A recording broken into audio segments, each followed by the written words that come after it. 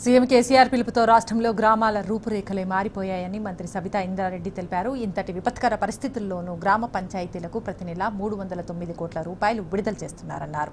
రంగారెడ్డి జిల్లా కందుకూరు మండలంలోని పలు గ్రామ పంచాయతీలకు ట్రాక్టర్లను మంత్రి సబితా ఇంద్రారెడ్డి పంపిణీ చేశారు. రైతుల కోసం ట్రాక్టర్ను అందజేసేందుకు ముందుకొచ్చిన దాతలను ఆమె అభినందించారు. ఈ కార్యక్రమంలో టీఆర్ఎస్ శ్రేణులు, కార్యకర్తలు పాల్గొన్నారు. ప్రతి గ్రామ పంచాయతీకి ఒక ట్రాక్టర్ ఉండాలనే దాంట్లో భాగంగా కొంచెం ఆర్థికంగా ఇబ్బందిగా ఉన్న గ్రామ పంచాయతీలకి పక్కన ఉన్న డోనర్స్ ఈరోజు కొన్ని ట్రాక్టర్స్ ఇక్కడ డొనేట్ చేయడం జరిగింది. 5 గ్రామ పంచాయతీలకు సంబంధించి డొనేట్ చేసిన వాళ్ళందరికీ కూడా ప్రత్యేకంగా ధన్యవాదాలు.